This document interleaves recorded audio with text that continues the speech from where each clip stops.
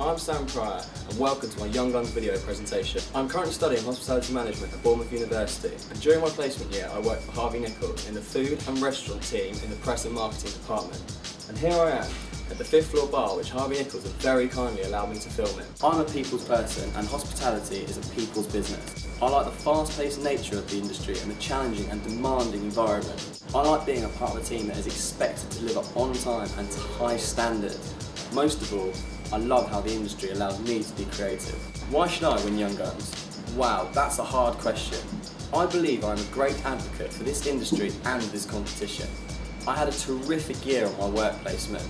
I grew in confidence and developed and demonstrated leadership as a result of workplace responsibility. If I win this competition, I will use it as a platform for my personal and professional development.